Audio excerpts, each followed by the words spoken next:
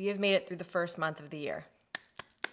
I would just like to give a round of applause for everybody. We did it. This year, one of my little New Year's resolutions is to be consistent in my monthly favorites, because last year I did them pretty sporadically. Let me know in the comments if you enjoy these monthly favorites, by the way, if you want to see me do them month to month or maybe only every couple of months. I really would like to try to do it every month. So we're starting off strong with January. I put together quite a eccentric list of favorites. We have a little bit of everything, some beauty, home, lifestyle, even some cat stuff. Because if you didn't know, I'm a dedicated cat mom. So I have a really good cat toy that I think anybody else who has a cat, or honestly a child even, would really enjoy this toy. Stay tuned. I hope you guys are gonna enjoy. Let me know all of your thoughts in the comments on everything that I'm talking about today. And if you wanna share some of your favorites over the last month, I would love to hear them. And like the video if you enjoy monthly favorites. So let's just get right into it. We're gonna start off first with beauty products. And I have a bunch of new hair products that I've been really enjoying and incorporating to my routine over the last month.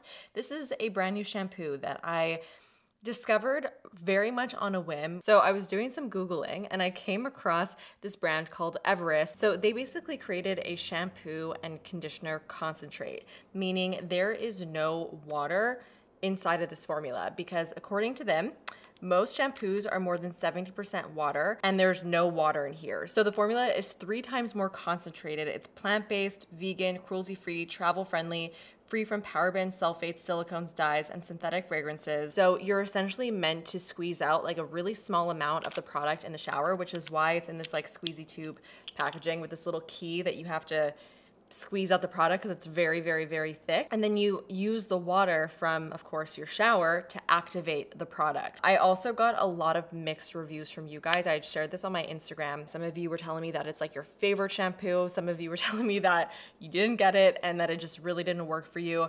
And I kind of understand where this could go wrong for a lot of people, because it's obviously not a typical shampoo. It's very, very thick in texture. So thick that if you were to squeeze it out, it would probably stand straight up. There is definitely a small learning curve. You need to understand how much product you actually have to use, how much water to use, how to really like activate it properly. It does require a little bit more effort. So because this is a concentrate, you definitely don't need as much product as you may think. After I squeeze it out, I rub it between my hands so that it's nice and even across my hand. And then I'll go in and put my hand underneath the water and start to really mix the water with the product and almost to like emulsify it. And then I'll just go in and wash my hair as normal. Formula wise, this is probably one of my favorite shampoos I have ever used. And honestly, I'm shocked that I'm even saying that, because I really did not have very high expectations going into trying this. This made my hair feel so clean. It also gave my hair such good shine, bounce. It made my hair feel really nice and hydrated. I do have the matching conditioner, which I do also really like. I just didn't want to bring both to my office, so I just brought one because they both look the exact same. But even the conditioner, I was so impressed by, because typically I like to use hair masks, and a lot of conditioners just aren't moisturizing enough for my hair. My hair right now, this is from the shampoo and conditioner, and I find it just like so shiny and soft. My one con with this product is I feel like I'm running through it so quickly, but I'm already like a third through the product, and I feel like that's really not the most cost-effective thing, so I don't love that. Some other hair favorites of mine over the last month are the Sasha One styling products. This is the styling cream and the finish cream. It's funny because these have actually been sitting in my hair collection for months now, and I used them once or twice and I remember enjoying using them, but then I kind of forgot about them. And over the last month, I rediscovered them from my own collection, and I started using them pretty much every single time I styled my hair, and they really impressed me. I really felt like they were super effective and did exactly what they were set out to do. The styling cream is my favorite. I like to put this in my hair before blow drying it. When I blow dry my hair, I will section off each section and put a nice sized dollop of the stuff throughout each section, so it literally coats every single strand of hair. And this helps to heat protect. It also helps to add more shine and just make my hair look nice and smooth. I styled my hair yesterday. I used this product, and I mean, this is what it's looking like. And like I said, it's looking real shiny and real silky. I think it has a lot to do with this whole combination of products, really. I'm gonna dispense a little bit of this so you guys can see the texture, because it's called a styling cream, but it literally looks like a gel. It's pretty much just like a clear product. And when I first started using this, I actually thought that maybe something went wrong with my product, and I kept mixing it to see if that made it creamier. And I really like this texture because it's not super creamy or heavy. It doesn't weigh my hair down. So this has been a big staple in my routine. And then I've also been using the finishing cream, and this is essentially just a cream that you apply to your hair after you're done blow drying or styling it, just to add a little bit more moisture and shine and definition. And this obviously works great. Let's actually put a little bit in. Similar to the styling cream, it's also very, very lightweight. So it's gonna add that moisture, add that shine, but it's not gonna make your hair feel dirty or heavy or weighed down. So these are awesome. If you love a glossy, sparkly eyelid, please let me introduce you to the Urban Decay Moon Dust palette. I have been keeping it so simple when it comes to my eyeshadow over the last year plus. I really don't wear full eyeshadow looks that often, but what I do like to wear is a very glossy, sparkly top coat. Daytime, nighttime, any time of day, I don't care. I will put a nice sheer sparkly shadow across my lid because it looks gorgeous. And my go-to over the last year plus has been the Rowan eyeshadow palette, and I still love that thing. It's wonderful. But it's nice to find something a little bit new. And now that I'm actually saying this out loud, I'm actually realizing that these are very similar colors compared to the Rowan eyeshadows. So I understand why I like this so much. These, compared to the Rowan eyeshadows, have way more intensity to them. They are glossier, they are sparklier, and they give way more pop to the eyelid. Let me show you. The sparkle is very, very, very, very fine. So it creates the most ethereal look when applied to the eyelids. And an eyeshadow like this is really versatile because they are pigmented, you do actually get some color behind them, but they're not so pigmented where you can't layer them on top of an existing eyeshadow look. So my favorite way to apply these is with my finger, and my favorite color in here is Space Cowboy. This has been around for a really long time, this color, but people on TikTok especially have been really enjoying it. So I feel like it's having a second life at the moment, or maybe the moment has passed. I don't know. I can't really keep up. All I know is that I really, really love it because it's a bright, sparkly eyeshadow, but it's not as bright as this guy. This is really beautiful to put on the inner corner or even to put all over the lid, but I prefer a brighter eyeshadow like this almost to highlight my eye with, whereas Space Cowboy, I want to put all over the lid. It's bright without being too stark. So I'm gonna just take it on my finger, which is my favorite way to apply these. It's sometimes so hard to get these types of shadows to translate well on camera, which is so frustrating because I just want you guys to see how stunning it is. I'm gonna take a little bit of Star Cowgirl, which is that lighter shade, and put that in the center of the lid. And the combination of the two is wild. It's so good. It makes it look even more glossy and wet. Just putting that little bit of highlight right in the center of the lid. It's so, so, so, so pretty. Obviously, as you can tell, I'm a big fan of this palette. It's so great, and I cannot stop just smearing this all over my eyelids. And I will probably continue to do so for the foreseeable future. Next, I want to chat about the new Summer Fridays lip oils. These have very recently come into my life, so am I cheating a little bit by mentioning them as my monthly favorites? Maybe just a little bit, but my channel, my rules. Really wanted to mention these because even though they haven't really been in my life for very long, I've had them for maybe about a week now, I still wanted to talk about them with you guys because I know that there's a lot of curiosity around these at the moment because they're pretty new, and I have a lot of thoughts about them, and obviously I really like them because they're my favorites, but there are some notes that I wanted to share with you in case you are also interested in these. So these are the new Dream Lip Oils from Summer Fridays, and I can tell you right away that this is probably my favorite lip oil formula that I've tried. Because since lip oils have been so popular lately, pretty much every brand has released their own version. And every brand kind of does their own version of what they feel is a lip oil. And I gotta say, a lot of them kind of miss the mark because most of them are just lip glosses. For me, a lip oil should have a slick serum-like texture to it. It shouldn't be sticky, it shouldn't be too thick, and it should just be really nice and lightweight and plush on the lips. And a lot of brands I find go too thick and sticky. And in my personal definition of what a lip oil is, I just believe that that is more of a gloss and less of an actual lip oil. So I actually feel that there are not that many true lip oils actually on the market. And this is definitely, to me, a true lip oil. And it is my favorite lip oil texture that I've tried. This is Rosewood Nights, which is my personal favorite. It looks super dark in the tube, but it's not. It really translates as a light mid-tone brownie nude. It has such a nice, almost buttery, smooth lip oil texture. So when you rub your lips together, it just feels really plush and beautiful. It gives the perfect wash of pigment on the lips where it gives just enough color just to give a little something, but it's definitely not too intense. It feels really nice and hydrating, and of course the sheen is beautiful. Some lip oils actually don't give that much shine depending on the type of formula. This one definitely gives a really, really nice amount of shine. It's thick enough where it kind of sits above the lips, which is my preferred type of gloss, because then it just makes your lips look really plush, kind of gives them a bit of like a plumper look. A lip oil that I find doesn't necessarily like sit on top of the lines is something like the Merit lip oil.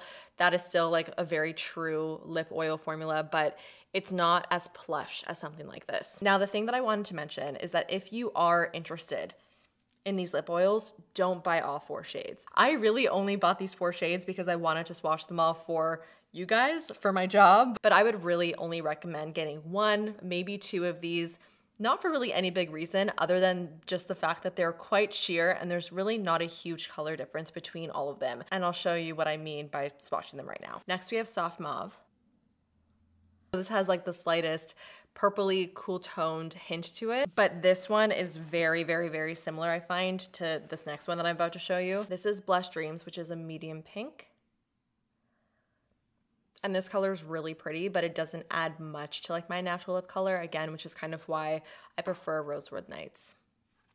This one is probably my second favorite, and it's called Pink Cloud. It looks very, very intensely bright in the tube, but on the lips, it definitely doesn't translate to be that. It kind of just adds like a hint of brightness. It's a very fresh color. I really like it. If I were to recommend 2 colors, it would be these 2, Rosewood Nights and Pink Cloud, because they're so different from each other. They're different enough where I feel like if you were to get both of these, they're not that redundant. Whereas these guys definitely are. So that's my little disclaimer for the Dream lip oils. But I've been loving them. I've been wearing them every single day since I got them in my life. So, and I have a feeling these are just gonna be staples of mine moving forward. Next up, I've got a very creepy looking beauty tool. So as some of you probably know, because I've been talking about it quite a lot recently, I have been having some issues with my skin. I discovered that I have perioral dermatitis, which is essentially a lot of like inflammation, redness, texture all around this area of the face, like all around the mouth. So I've been exploring many different things in the hopes that it helps my skin. I've been trying different types of products, and I've also been exploring beauty tools. One day I was scrolling through TikTok and I came across a video of somebody talking about red light therapy and how great it is for your skin, especially when it comes to inflammation and redness. After watching that video, it completely jogged my memory that I literally have a red light therapy mask sitting in my vanity that I used maybe just a handful of times the year prior. This month was really all about shopping my own collection of products that I forgot about. So this is a red light mask from Current Body. So it's pretty straightforward. You just put this mask on your face, you wrap it around your head. I'm not gonna let it touch my face because I am wearing makeup, but that's basically what it looks like. The mask is connected to a power source that you turn on. And then you have the red light, and then it automatically shuts off. I think it's about 10 minutes later. So you do this in like 10-minute sessions, so it's very quick. Red light therapy is great, but it's not gonna do anything in one session. It's something that you really need to upkeep and use every single day. Consistency is always key when it comes to really any type of treatment.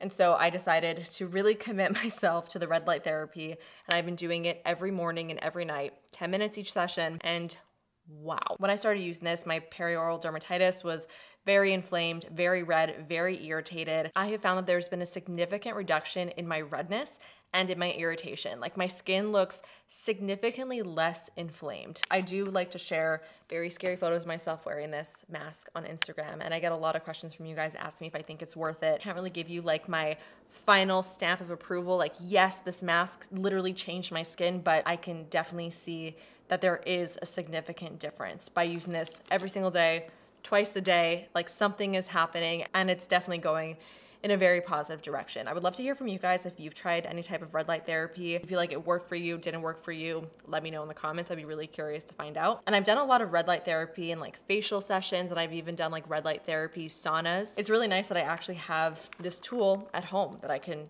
use myself whenever I want. Very excited about this, and I will continue to keep you guys updated. This is Very Fancy Soap and Hand Cream from Youth to the People. These guys sit in my kitchen, and every single time I go to wash and then moisturize my hands with these bad boys, I just have this like moment of pure bliss. And really it's because of the scent. The scent smells delicious. I'm really terrible at describing scents, but it says here that it has notes of cedarwood, black pepper, and fresh greens. So it has this like woodsy but fresh scent to it, and it smells just very luxe and spa-like in the best way possible. I actually love gifting fancy hand soaps because it's not really a product that a lot of people buy for themselves, and it feels just so nice to be gifted something that is so basic that feels elevated and beautiful and smells really, really good. So I wanted to mention these because truly every single day that I use these, it just brings me so much joy, and I can't get over the fragrance. Even just having them next to my face right now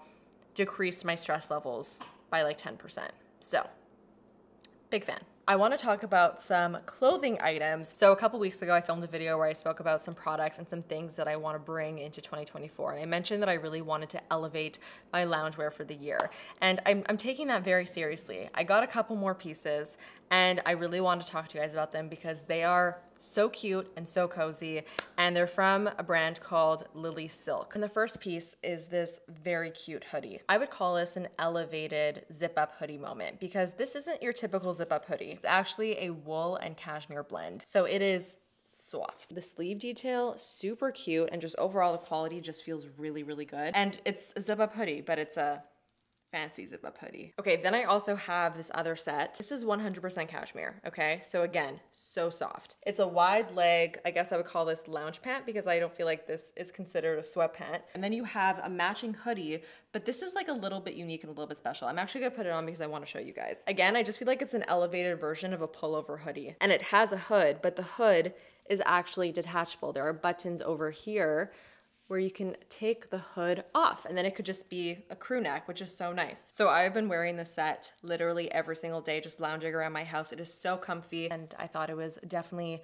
worth mentioning as one of my favorites over the last month. We've made it to my cat toy recommendation. I know this is what you guys really have been waiting for, so here it is. I cannot take credit for this because Carissa Pukas actually messaged me on Instagram, and she said, Jamie, I just bought this toy for my daughter, and all I could think of was how amazing this would be for a cat. So they're called hex bugs. They're these little bug-like toys that you turn on and off, and when you turn it on, it starts to vibrate. And the vibration essentially like makes them move. And when they bump into things, they'll turn around, and it's just like this really erratic bug robotic toy. So you can obviously use this with children, but apparently it's also great for cats. And I can see why Carissa thought that this would be a great recommendation because they look like little bugs, and what cat doesn't like to chase after little robotic bugs, you know? The thing is my cat Gus is very picky. I mean, like most cats, I think every cat owner knows that cats are incredibly picky and they like what they like. For example, I have purchased Gus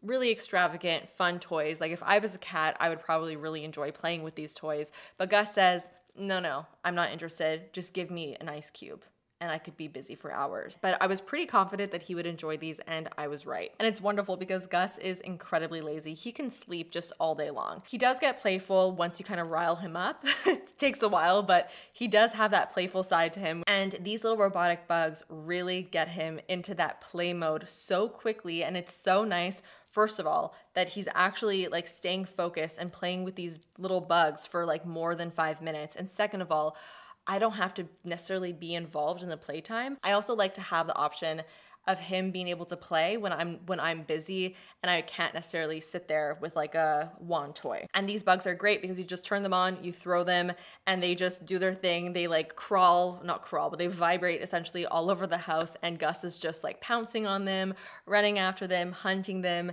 and it's just a fun time for all. So I would definitely highly recommend it if you have a cat. Thank you, Carissa.